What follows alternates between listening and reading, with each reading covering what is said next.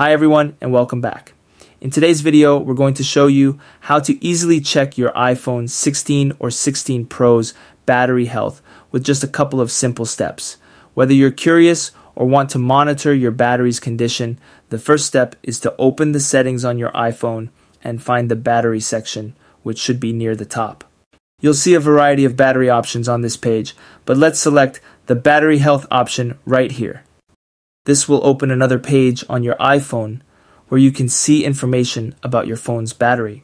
You'll want to look at the maximum capacity, which is currently 100% for me because this is a new phone. A normal range is between 85% and 100%, and the battery health indicates the current maximum charge the battery can hold relative to its original capacity. For example, if your iPhone shows 90% battery health, it can hold 90% of the charge it could when it was new. So, the higher this number is, the longer your battery will last. If you want more tutorials like this one for your iPhone and other devices, please make sure to subscribe to Tutor. I'll see you soon.